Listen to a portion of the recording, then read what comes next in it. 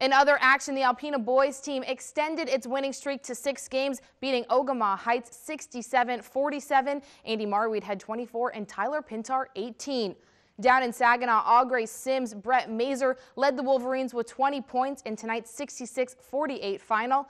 In Ski Valley action, Joburg brothers Logan and Colton Huff led the Cardinals in points, topping Inland Lakes 81-46, while Onaway won its 7th consecutive game, with Joe Obradovich leading the Cardinals with 30 points in tonight's 60-56 final over Forest Area. In girls action, Cassidy Benj finished with 28 points and Emily Jo Wright had 10 in Augrey's 48-36 final down in Saginaw, while Fairview beat Mayo in a close one. 32-30 was the final. Leslie Osmond led the Bolts in points, with Jalen DeFlorio right behind her.